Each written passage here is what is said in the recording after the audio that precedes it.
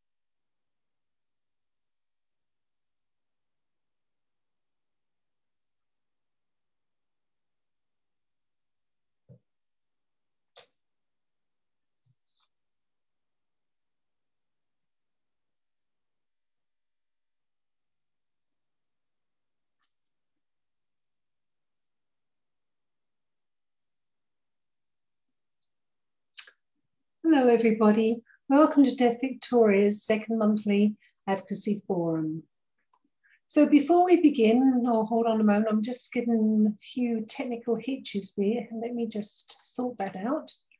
Okay, so before we progress, I would like to pay my respects to the traditional owners of the land where Deaf Victoria stands. Here in Nam on Wurundjeri country of the Kulin Nation. We would like to acknowledge elders, past, present, and the emerging leaders.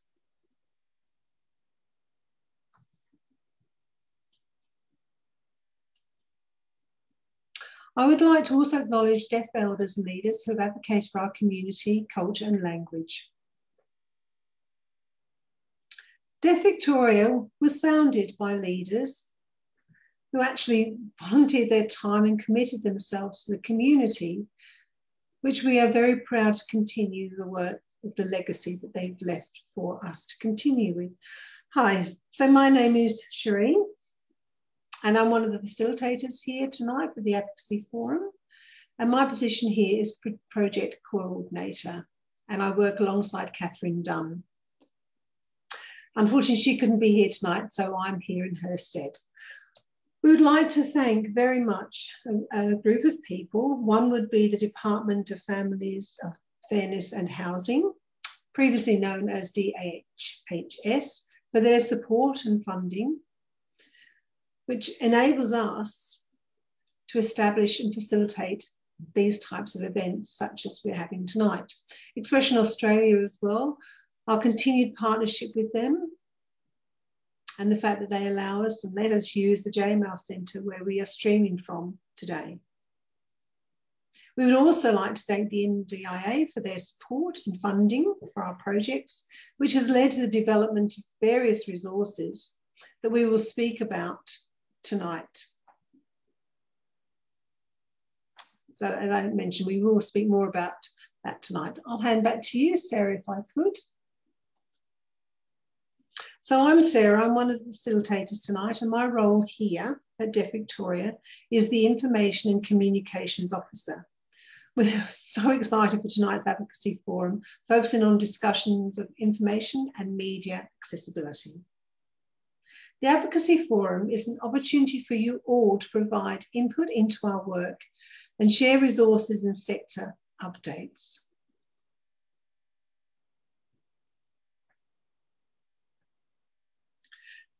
So Deaf Victoria is totally committed to the community, and we want to ensure that our work is transparent and accurately representative. Over to you, Sherry. So tonight we're focusing on the information and media accessibility and what that actually looks like for the deaf sector and our community. We will discuss various examples and various models ranging from within the deaf sector, online, local, state, and federal levels. We also have guest speakers tonight. We have Shirley Liu,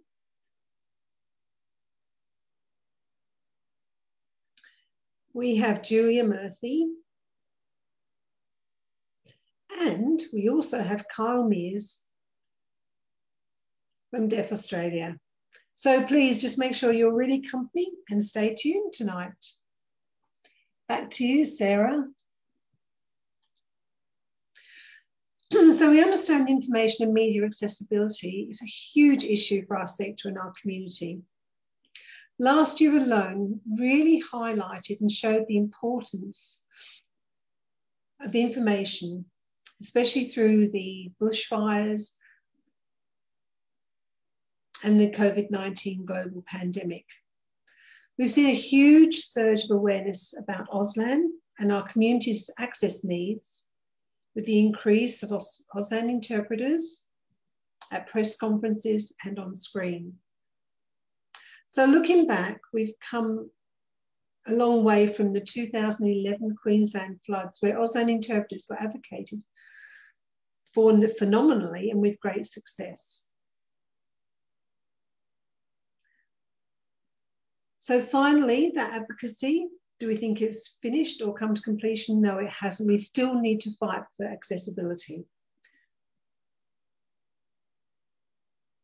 We need to have accessibility to government briefings, updates. The NRS updates may further prevent us from accessing information. There's many barriers out there to the communication and media information that comes through, but Cherie will expand on that tonight. Tonight we'll be exploring 4 different types and how we can implement all of these in situations of inaccessibility with media and information. So we're going to start with 2 areas. The first one is self-advocacy. So this method focuses on how individuals can bring attention to inaccessibility. For example, commenting on social media platforms, requesting captions or Auslan interpreters, and no captions, for example. And Facebook we were blocked from Facebook for a while as well. So we need to see interpreters, we need to be able to have captions to access that information. It happens time and time again. So that type of advocacy work can be so tiring, not always effective.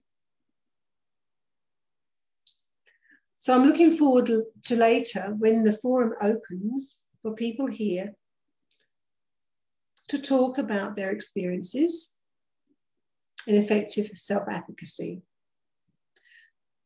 You can also download our self-advocacy toolkit, which is available on our website and also in hard copy. So please contact us.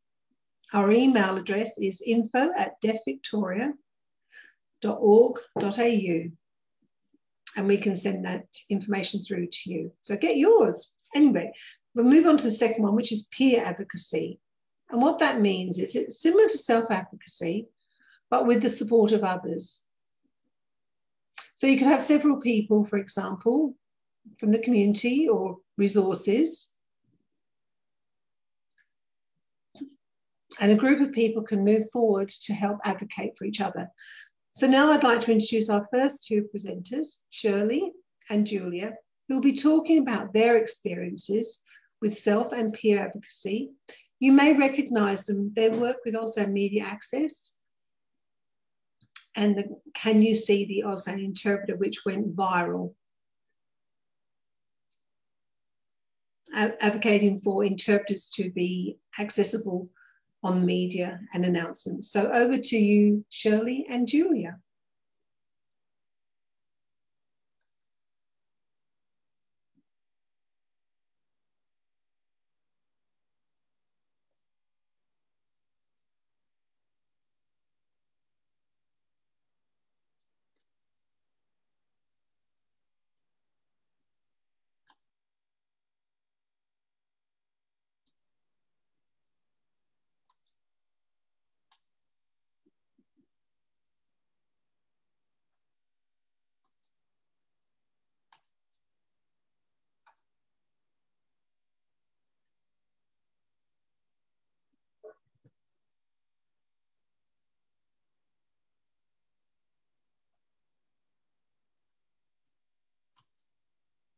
Paul, are you voicing? No, you're doing this. Oh, 6:17, you said. Okay, right. I'll do it. Sorry. Yeah, so this is all about media access. And now you may recall some time ago in late 2019, November, December period, the bushfires started. They were phenomenal. There was a lot of coverage on Facebook, a lot of information presented in spoken and written English. Unfortunately, the deaf community didn't have access to information in Auslan. There were news reports, updates. There were no Auslan interpreters provided whatsoever. The deaf community were really frustrated. The bushfires were a significant event and natural disaster. It's a part of the Australian summer, iconic way of life. It's vital information, right, Julia? It is, surely. but we didn't understand a lot of what was going on. We made some noise and rumblings. We asked organizations, do you have Auslan interpreters? Are they available? And in time, thankfully, they came to us. But unfortunately, there was another barrier, and that is that different broadcasters, particularly 7, 9, and 10, and sometimes the ABC, ABC perhaps was the best, in terms of the Australian government. They have certain responsibilities that they always provided Auslan interpreters to these types of natural disasters. But it was with the commercial channels, it was hit and miss a lot of the time, right, Julia? And we saw Auslan interpreters being available there, but often the broadcasters cut them out of the picture. And that was really frustrating, right? Absolutely, it was. I mean, access to information is so vital for us. And I do remember at that time when Shirley contacted me that I was on holiday in Wollongong, and there were fires around, and I was keeping a track on, what was happening to make sure that we were safe and we would be able to get back home to Melbourne. And Shirley said to me, well, how about we set up this group? And I said, go for it, let's try. And at that point, we realised that one person can take on that whole responsibility. And Shirley believes, strongly in teamwork, collaboration. So I thought, wow, she really was inspirational. And so we worked together, and we got a whole heap of people joined us, didn't we? Yeah, that's right. And we had a joint goal. We wanted access and equity. That's all it was, but it was a vital goal to us. So you're right, Julian. During the summer holiday period, a lot of people who can hear take for granted the information that they access via, the radio or television broadcasts. But if you don't have access to it, like we, deaf people, the deaf community, it's just unacceptable. And we're used to it. Everyone uses their phone, right, every day, throughout the day. Absolutely. So imagine taking a big monitor or television to, your favorite summer holiday destination, or a laptop.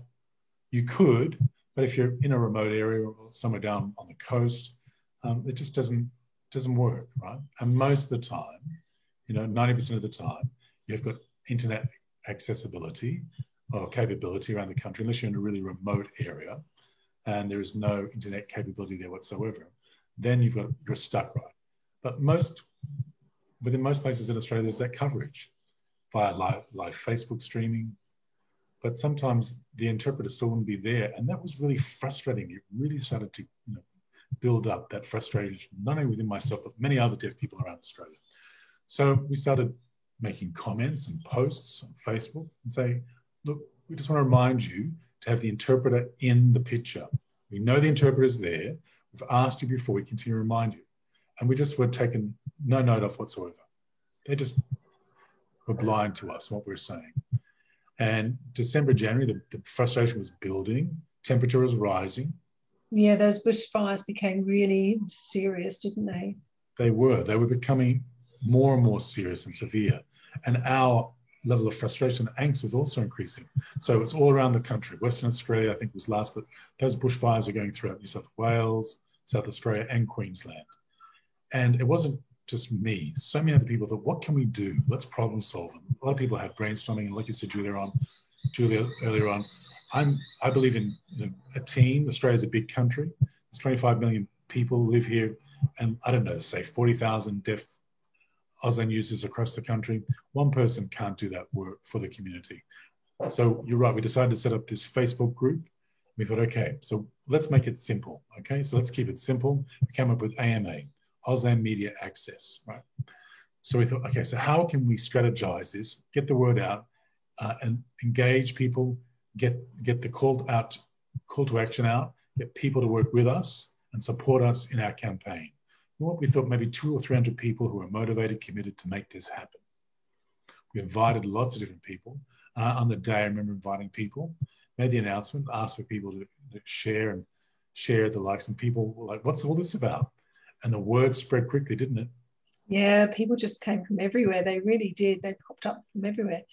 And also, just if we can add in data as well, I mean, that is so important because there was so much data being used, and you know, we had to make sure people had time when they didn't have time. Like Shirley said before, you know, there's an interpreter there, but it's not on screen. They didn't seem to take that into consideration. So there was a lot of advocacy going on, and you know, more and more posts going on to these Facebook sites, and supporting each other. The more the better. More people that were coming in, and we were creating that awareness as well. So the awareness was increasing exponentially. So it was brilliant, Shirley. Yeah, that's right. I've got a few things to say. I know you've got a lot to say too, Julia. Okay, so we started to put more information up there, and we're talking about the importance of data, what times, and we could work out the channels and what was really being shown. And most people were saying, the ABC were including the presenter at the emergency broadcast plus the interpreter. But around the country, like most states, ABC doing it. In Victoria, Channel 9 and 7 and 10 started to include the interpreter in the picture, okay? But New South Wales, no, they didn't. Queensland started to, I think Channel 7, I was including the interpreter in the picture in the broadcast, but state by state, it was different. It wasn't a national consistent approach. We're thinking, we need to have a policy here. And we were talking about what was happening in Victoria, the interpreter being there on screen in the broadcast. It's not compulsory, okay, but it's highly encouraged. And they were accepting that. And in Victoria, but the other states were just taking no heed of that message. I'll talk about that barrier a little later on. Anyway, we started to grow in number and size in our voice. There were 200, 300, 400 people coming in. It was people from the deaf community and the wider community across Australia, our allies, students, interpreters, a whole lot of different people. So a wide cross-section of the community. I think within 24 hours, we had already achieved, I think, over 2,000 people coming in and supporting our cause, which was brilliant. And we were enthused. So the word was getting out, it was becoming viral. Again, it's a group, it's a team, we're working towards the same common goal. Thinking, okay, how can we be more effective? How can we really make the point known, make it loud and clear about the importance of this? And we came up with an idea of creating a video. And we asked a particular woman, and her name is Marnie Kerridge. Okay, Marnie, you probably know Marnie. And we asked her to come up with some brainstorming ideas. Think, okay, short, sharp video, let's get the message out there. We asked people who'd be willing to basically put forward the same message. Do you remember what that was? Do you remember that, Julia? Yes, we need to see the interpreter, show the interpreter, see the interpreter. That's right. Save our lives. Do you remember that hashtag as well? That message was powerful, wasn't it? It was. Bushfires are raging across Australia. And we wanted to show the connection there. Information presented to us in Auslan could help us save our lives, rather than whether we stayed or we left. Stay or go. Remember that? That hashtag was powerful. We made videos and they got the message out. Again, that went viral via Facebook and what am I doing? Twitter. They're the two platforms I used. Okay, those audiences were really powerful and valuable to us in our campaign. And it went viral, okay? And it got attention, a lot of attention. And then people who worked, within the broadcasters, they were being made aware of it. They started to see the groundswell of support within the community, and they got the message. The importance of the Auslan interpreter being in the picture during these emergency broadcasts. Do you agree, Julia? Yes, so we had better understanding. The camera men were able, or camera people were aware of our needs and made sure that they zoomed out so they captured the whole picture. And so all of those and all the activities we need to be able to see. I mean, it's so important that, you mustn't forget that, deaf lives matter as well. It's really important that we understand what's going on. We need access to that information. It's so important. So AMA was brilliant in letting people know what decisions were being made, and, that sort of a formal decision whether to stay or whether to go. All those decisions in bushfire times can be absolutely detrimental to people's lives even. So access to that information was absolutely pivotal. True. So, we're, I think through February and March, that time period, again, a lot of information was going out about bushfires, the Auslan interpreters there, the media, access, interviews. I wanted to know why it was so important to deaf people. It wasn't just one story, but I'm so pleased we got some good coverage there in the media too. Throughout that time, there were other discussions taking place as well. Now, we had visions that AMA would bring people together, get the support. Okay, then what's next? And we thought, okay, we're going to give an opportunity to educate people, train people, like Sherry said earlier on, the different types of advocacy, individual advocacy, peer advocacy, right, Julia? Yeah, absolutely. And and we believe that both of these are important. You can't have one without the other, okay? They go glove in hand. So we thought, some people don't want to advocate. They don't like advocacy, that's fine. But to know what you can do behind the scenes, locally, on the ground where you are, provide some information and training. Then another deaf woman by the name of Katrina Lancaster Maggs. Katrina came then involved and said, look, I can help you set this out in terms of making a formal complaint. A lot of people will just vent, on their frustrations on social media, on Facebook. That's natural. People go there and vent, okay, and feel, okay, done. I've said what I need to say. But does it really result in any meaningful change or social change or action? No. We need to take that, that venting, okay, and actually put it into constructive channels, through formal channels to make that noise and venting frustration heard to result in social change. So we put forward our arguments with data and evidence, okay, and then we made the relevant contacts through the relevant channels, through, for example, an MP, bring it to their attention. Lots of MPs became aware of it. And then the Facebook group, if you have a look, there's so many examples there, post after post, of different advocacy efforts. And the complaints then became valuable because they resulted in social change. Because when something happened similar the next time, we could just use that information, okay, and put forward a complaint again when it wasn't happening, okay? It could be the next day, a few days later, a few weeks. So what people need to know, rather than having that angst, okay, we had templates there for those also that had maybe problems with English literacy. So we took multiple prongs to approach to this issue.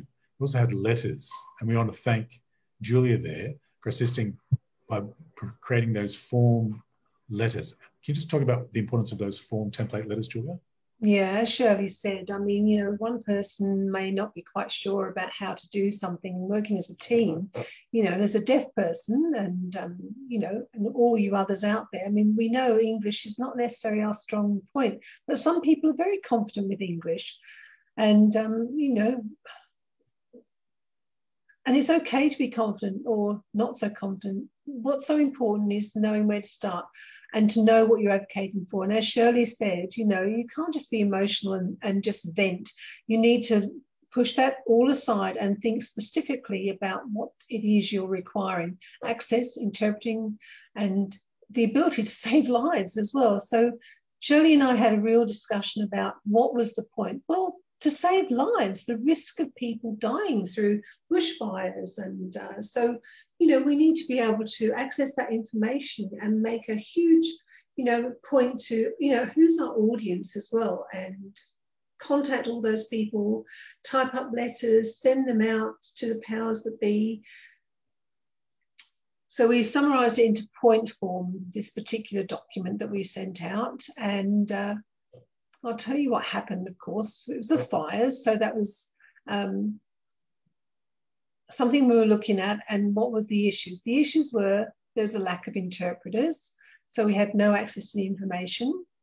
Our first language is Auslan. That was another issue. And then, of course, we get told, well, can't you read English? Well, no, we need to let you know that Auslan is our first language and we have the right to access information in our first language. And our preferred means of communication with any information that's out there, it needs to be through an interpreter. We have the right to ask for that.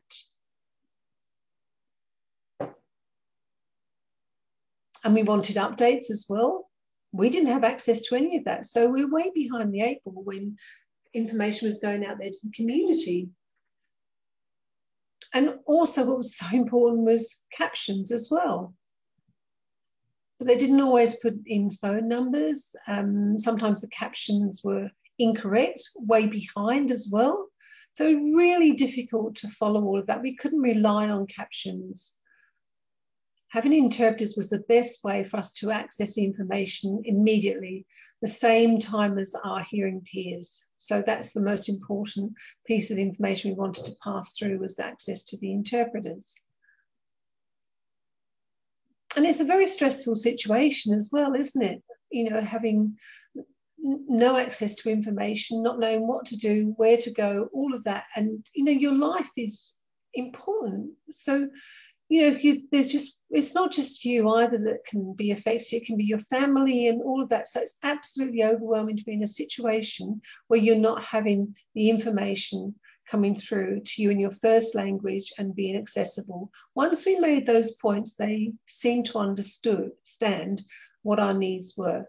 And it was really important to give them solutions to these problems, not just vent and bombard them with all this information. We wanted to be able to give them solutions. Talk to councils, talk to local people as well, and government levels, right through the hierarchy, and literally say, please change. And it was urgent. It was an urgent need. Please do not just go through this process without a sense of urgency. And please be open to further discussions. And I think from that, we can use all of that information for the next, I don't know, issue after COVID, after bushfires, but we've actually got all of this ready for the next piece of work. That's right. And the next major issue was COVID-19. So we had all those template letters, we had all the files ready, everything to go. So people were welcome to take that letter and then customize it. You didn't have to follow like the form letter. There was flexibility there. People could tailor it to their specific wants, may ask others their thoughts, and then shoot it off, right? All good. And that continued on. That was our strategy there. So it was a valuable strategy, right, Julia? And who would have known that coronavirus was about to hit the world? So we had the natural bushfires, the natural disasters and bushfires in Australia, and then the pandemic, coronavirus. Wow.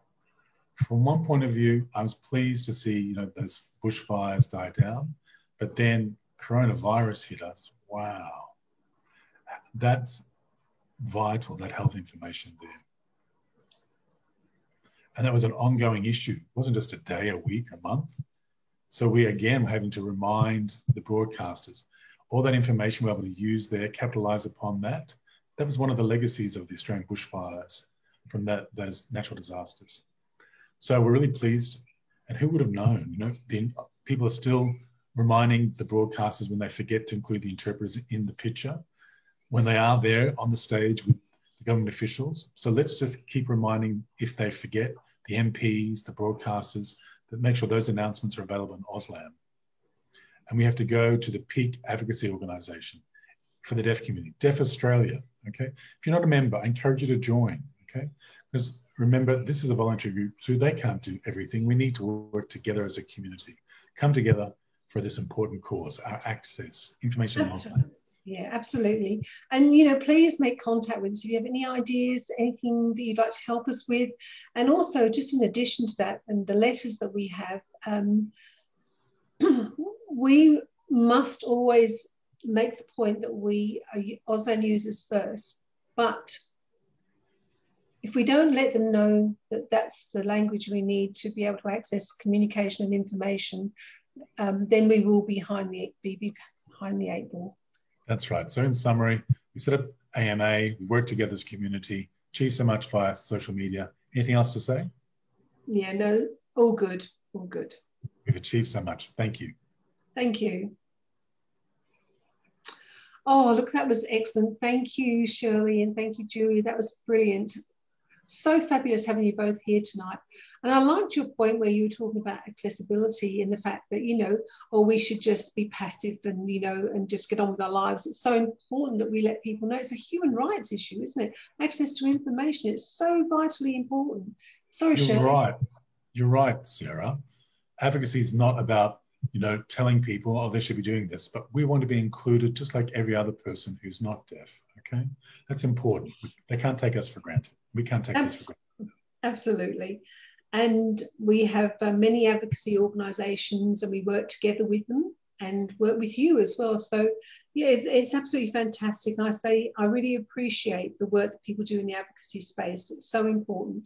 And, your information really helps us with our future work in the advocacy space. So thank you, Julia. Thank you, Shirley. That was brilliant. You're welcome. Thank you for your work.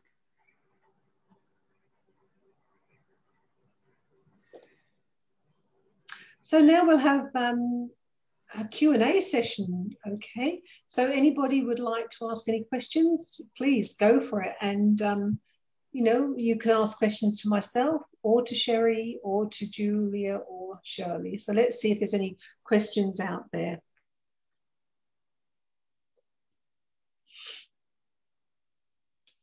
Have we received any questions, Sherry? I haven't seen any yet come through, Sarah. Sarah, do you have any questions? Yes, there is a question that's come through. Go ahead. It's a question for you, Shirley. Hi again. Hi again. So when the video went out and went viral, how did you feel? What was the impact, do you think? Well, for me, I felt proud, but at the same time, I was elated because it really showed that the community has passion. And when we work together, we can achieve anything and everything. So there are lots of posts, on social media, and I have my own Twitter account, and I know a few other people have a few well-known people out there. They're part of my social media network, and they were prepared to share. And I felt really elated. I could see all these allies come together, and we're a powerful force to be reckoned with. I was just brimming with pride. I didn't want this to stop, okay? I didn't want it to lose oxygen within the 24-hour news cycle. I wanted to continue on for not only just today, but for deaf children, the future generations. I don't... I absolutely agree. And did you have any MPs or ministers contact you and talk about what you'd come to do? I did. It was a really busy time. And one in particular was a senator by the name of Donny Sharp, and contacted them and had a brilliant conversation. Yep, okay, I'll write this article off. And we sent it through to none other than Prime Minister Scott Morrison. He became aware of the issue, and then Albo, that's what he's referred to as, Anthony Albanese, leader of the opposition, he became aware of it. That was a vital nexus there, okay? And it was a central piece of work, okay? Thinking politically, acting politically, and making contact with MPs, and then really elevating the issue up through the political hierarchy, all the way up to the Prime Minister. Yes, and like you said, we have to understand both areas of advocacy, individual advocacy and self-advocacy. It's so important that we're very aware of those two areas of advocacy. Thank you, Shirley. Thanks, Sarah. So I'm just checking to see if there's any other questions that have come through. I'll check too. Okay, I think I can't see any questions coming through just yet, but we'll certainly put that on hold for a bit later through the evening. Okay. So now, Sherry, perhaps you could talk now about advocacy again, going to the second part of that. Okay. So there are two other types of advocacy we're going to talk about tonight. We've already talked about the self-advocacy and peer advocacy, okay? And the vital role that they play. Shirley and Julia walked us through some interesting information about peer advocacy and self-advocacy and why it's so important on the local level. Now, the two other types of advocacy we want to cover off tonight are individual advocacy. Now, individual advocacy and self-advocacy can be confusing to some people because they look similar, okay, on the outside. But self-advocacy, I define that as a DIY, do-it-yourself type of advocacy. Let's say you've got a problem with your house, you need to have some repairs done, okay? DIY the repair work, okay? You don't need support for that. You do it yourself. Okay, so it's your own advocacy you do in your everyday life. Whereas when you want individual advocacy, you want a support person to provide that individual advocacy to you. And here at Deaf Victoria, we have an individual advocacy officer, Kate Dunn. You all know Kate, Catherine Dunn. Kate is responsible for our individual advocacy service that we provide here. And if you want advocacy for a particular individual issue, barrier or support, you're most welcome to contact Deaf Victoria at our info@deafvictoria.org.au email address. Contact us at any time if you want to have a chat about a particular issue or barrier that you're experiencing and you need support or advice. Now, the fourth area that we're going to cover off is systemic advocacy. So what's systemic advocacy all about? In short, it relates to individual advocacy. And how so? Deaf Victoria's individual advocacy service gives us an insight into common issues and barriers that people face, such as the provision of Auslan interpreters in hospital settings. This is a recurring issue that we see deaf individuals face across the state. Hospitals not providing interpreters, and it's a common issue, okay?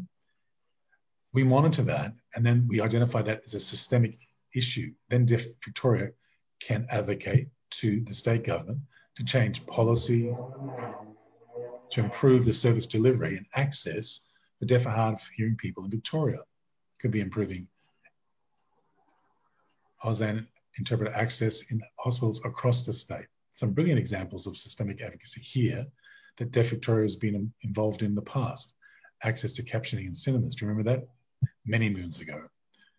Just recently, we're talking about advocacy or having the Auslan interpreters available during the coronavirus emergency announcements and broadcasts. And another great example at the national level is just recently with Deaf Australia writing the open letter for all the community to see about Facebook's decision to not provide information and news via people's Facebook pages and live streams, and the impacts they had upon us as deaf people relying upon information made available via Facebook with Auslan interpreting information in Auslan. I now invite Kyle Mears to talk us through what they did. Kyle, do you want to share with us what you did? Hi there. Okay. Thanks, Sherry. And first of all, thank you, Deaf Victoria, for the invitation. It's an important topic. I just want to share a few things with you. And, you know, advocacy plays an important role in everyone's lives. We enjoy the benefits. And Deaf Australia, like Sherry said earlier on, we wrote an open letter to Scott Morrison. And we talked about Facebook's decision and when the government changed that piece of legislation and that legislation's impacts to us, Facebook, Google, and others, had to pay, okay, to have news content on their platforms. And if not, then they would lose access to that. So it came back to the issue of not paying for, you know, journalism, media content. Facebook made a decision, fine, we'll close our business in Australia. We won't provide that. That left us at 6s and 7s. Deaf Australia had two primary goals when this decision was made. One, access to information, and two, access to communication. The two different issues here, information and communication. Access to information is how we receive information in an appropriate form. Access to communication is the how, okay? So I'll provide an example. Auslan interpreters on television in days gone by, remember the bushfires? When that natural disaster happened that summer, okay, pre-bushfires, the Australian government was looking into this issue with the broadcasters and making changes to the captioning legislation. And that law made it compulsory for captions to be available from 6 a.m. to 12 midnight. But there's no reference to Auslan interpreters or interpreters at all in that legislation. We were constantly bringing this to the federal government's attention. They said, use the captions. You have access via the captions. That's access to information. And the AMA activity, when you were taking photographs of the broadcasters, not including the interpreter in picture, we cited these as examples. And also captioning errors. For example, CAMC, when the MP talked about CAMC, they went into KEMC, okay, two different places altogether, right? And we said this is a real life example as to why we need Auslan interpreters on television. And that really helped our cause. That made the point clear, the captioning errors that could result in life-changing decisions. So they set up a number of advisory groups after this. Now think about coronavirus, that came along. We're involved in that through the Department of Social Services and their disability consultation group, and how information could be best disseminated to the Australian population. And I said, are Auslan interpreters there during the broadcasts? We're also invited into a different group, the Department of Health, and they focused upon the vaccination and the rollout of the coronavirus vaccination in Australia. We again said, ensure that you have Auslan interpreters there, part of your communications approach. So the Department of Health, I said, why don't you employ three interpreters in the Department of Health? It'll be their job to work within the Department of Health in-house, so they have access to the information from the get-go. Okay, you have that regular supply of interpreters providing that information. And now you see that happening. James' wife has been there on television during the coronavirus vaccination rollout information by the Department of Health. So that's one example of some advocacy we've done. Access to communication. Now, in terms of advisory groups, you may be familiar with the ACMA, the Australian Communications Media Authority, ACMA. They're responsible for the broadcasters, radio broadcasters, telecommunications, all types of communications in Australia. They regulate that space. And during the bushfires, I recall bringing to their attention, why is information not being made available in Auslan? Why are there no captions for this information that's being presented in English? They said when the bushfires were happening in this particular area, there were, for example, towers there, and they turned the electricity towers off, power station, electricity power poles off to prevent further damage, okay, and loss of infrastructure. I understood that argument and that decision, but once they turned that off, people that didn't have access to then televisions, captions, how do they have access to that information? They didn't think through the consequences for us in terms of accessing information when we rely upon the power supply. So they're now trying to reconsider the decision to turn off the power supply and those electric poles. So it's a lot of work that Deaf Australia has done, reminding people, bring our issues to the fore. It just goes on and on, sharing information, lobbying, sharing issues, advocating. What I see time and time again through my advocacy work, there's a lot of good work done, campaigns and putting the word out and criticizing, but think about it from their point of view when we're doing this. And I'll give you a case in point. You look at Facebook. Deaf people go to Facebook often, okay? And they rely upon Facebook as one of their main sources of news. But a lot of others don't. People are maybe driving in their car. They can listen to the radio. That's free, okay? And that's not covered by the legislation. So I said to ACMA, we're disadvantaged there. As deaf people, we're penalised. We don't have access to information via the radio broadcast when people are driving in their cars or in their homes listening to the radio. I hope that open letter made them think twice about that. They've changed their thinking and their approach to legislation. I'm really pleased to see that Facebook also retracted, recalled, and then made their changes. We want to drive home the point to the Australian government that our communication needs are the same as everyone else's. They're as equal, as important. We're pleased to see that recognised. At the systemic level, I can tell you change is not easy there. To effect change, it is so hard. Channel 7, Channel 9, and Channel 10, and the ABC as well as SBS, they all are doing good work sometimes and not good work other times, right? It's not 100% hit. It's hit and miss often. The ABC reliably does better work most of the time. If there's a minister saying that all 5 are there, sometimes only 3 channels or 2 channels or 4 broadcasters are there. Depends which ones are there at any one time. If it's a Channel 10, they may be the only one there, okay? And then that footage is then used by the other broadcasters or networks. And there's no standards there for what must be shown, okay, in terms of on the picture. The minister, the government official, and the Auslan interpreter, the deaf interpreter, the access to information in Auslan. So we're showing best practice. We want 1/3, for example, available for the Auslan presenter or interpreter. And some don't want that, and they're arguing. They don't want 1/3 of the real estate on the screen. So there's lots of different, approaches, and who's responsible, to share this information with the people on the ground, the camera crew. We need to improve that information dissemination there. So a lot of our lobbying is at the highest level, the federal government, national level. Now, please, saying, understand the information we're receiving, we're taking that on board, and we're hearing you. I get it. I see you. I understand the issues.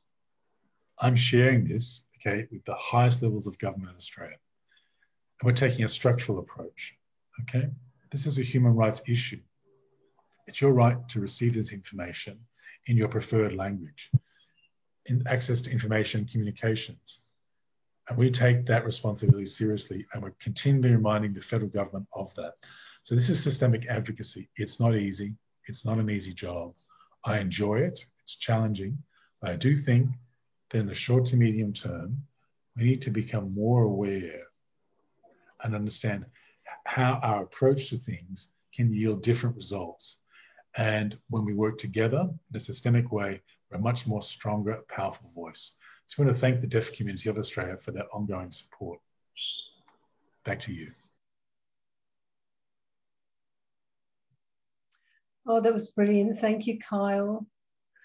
Thank you so much. I mean, listening and watching what you had to say was absolutely excellent. So now we're going to have a session where you could perhaps answer some questions. So there are some questions coming through. Why does systemic advocacy, why is it so important at the national level? So that's one question that's come through, Kyle. Yeah, well, systemic advocacy, it's usually, okay, put forward a claim on behalf of the community. We put forward proposals on behalf of the community. We also know how government works. Okay, governments speak. So it's an issue that we identify with the federal government. We use the human rights view as our framework. We take a human rights view. We look through things via a human rights lens, okay? Access to information, access to communication. So we leave the emotion out, okay? We don't become, we don't vent, we don't become vindictive. We speak in purely facts and human rights frameworks. I used the information yesterday presented in a meeting about vaccination and, the phase 1 and 1B group, okay? And I think at the end of March, it'll be available there. And I said in a particular forum yesterday, do we have that information available there in Auslan? I want to make sure that it's available there. So information's always there in Auslan. So if people ask for it, I'm like, no, I want more information. They said it's there. I received more information. Based upon that, I know the information will be available to the deaf community in Auslan. So a deaf person knows when and how they can ask for that support, when it comes to getting their COVID vaccination. Oh, that's brilliant. Thank you. Yeah. Advocacy. Really important.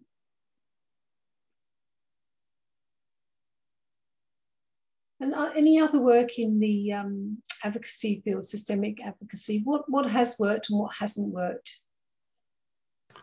Okay, so this year, one of our major successes has been the census. In 2021, it's going to take place this year, right? Yeah. Do you know, Deaf Australia started lobbying for this, having Auslan recognised in our census as one of the questions back in 2007. Okay, so it's taken from 2007, working with the Australian government, the relevant government departments. They refused to change the census question about language. It's a very tightly run ship. To change a question, okay, impacts data, okay, and the question and the source and the results and the information, census results from past census survey questions and data.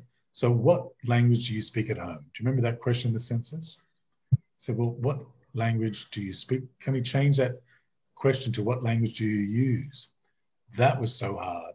That raised concerns about migrants and what will their understanding be.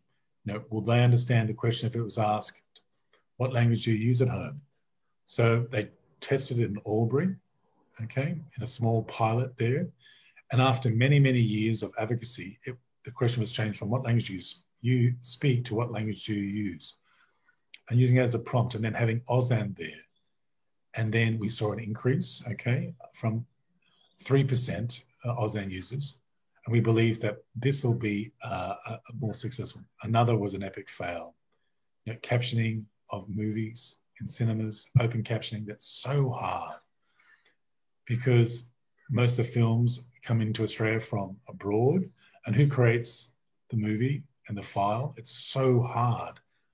So this is an international law issue, and Australia has this barrier here. So the Australian federal government says we can control what happens inside this country domestically, but it's very hard outside of Australia. So Australian films by law have to have captions, okay?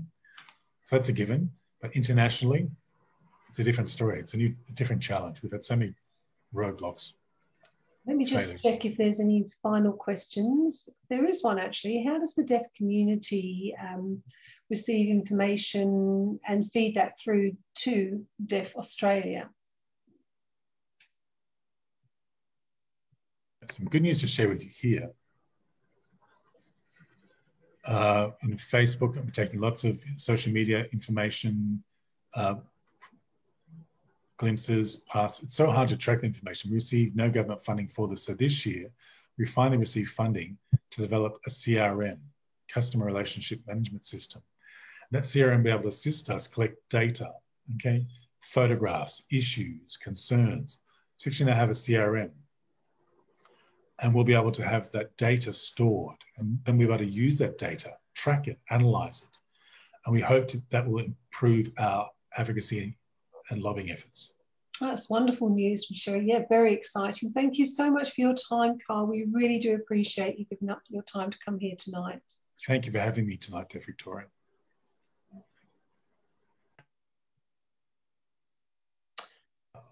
Wow. Oh, what an incredible discussion tonight. Absolutely. We've come such a long way.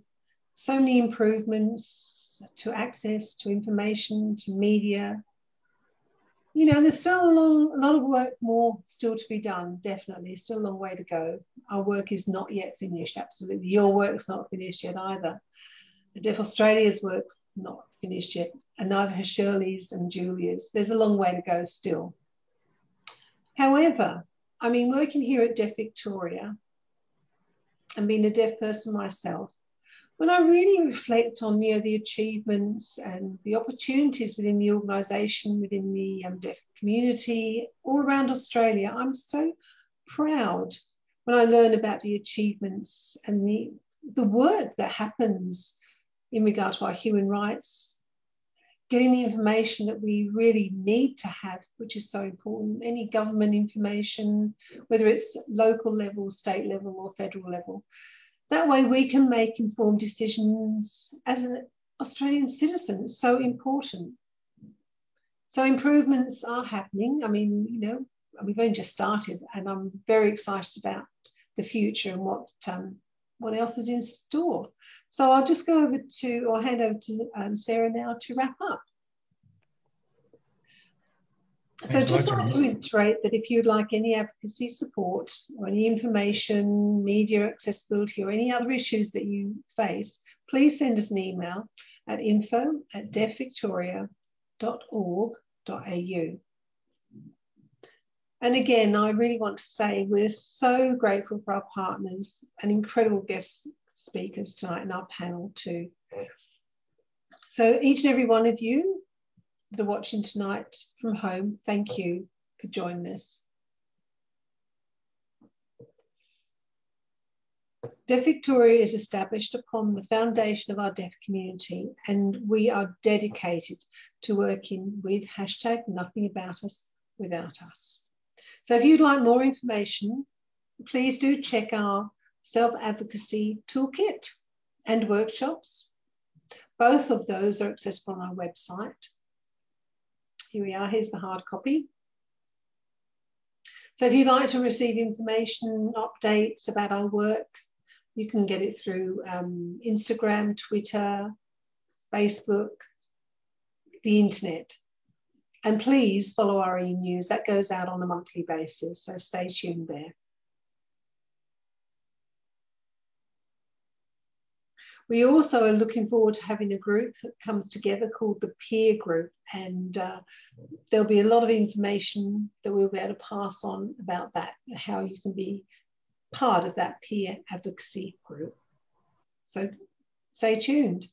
Have a lovely night. Look after yourselves, everybody, and we'll see you at the next advocacy forum, and that's going to be happening in April next month. Make sure you check all the different platforms that you use, and we will send out the topics. We will also tell you who our guest speakers will be as well. So stay tuned and have a lovely night. Good night, everybody. Good night.